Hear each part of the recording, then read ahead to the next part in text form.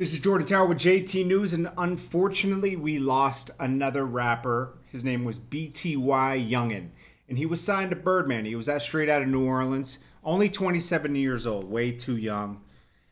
He was down with Rich Gang, very happy. He was starting to make a lot of money. We saw videos of him going to buy a new Audi at one point. He was gunned down last night and around 11 p.m. on Saturday night at a gas station, 9200 block of Airline Highway. He was found with multiple bullet wounds and pronounced dead on the scene. I think this was in New Orleans. They haven't released the identity of the victim, friends, family members. Oh gosh, man, very bad, man.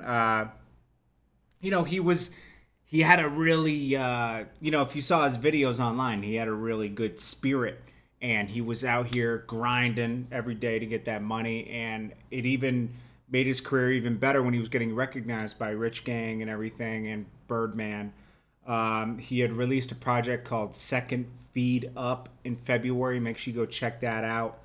And, the guy was promising. He had talent and he had a lot to share. And it's unfortunate we lost him, man.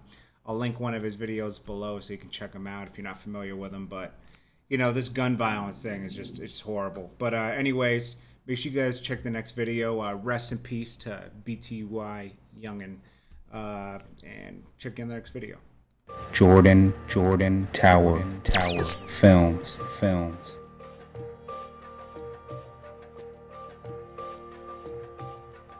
Jordan Tower.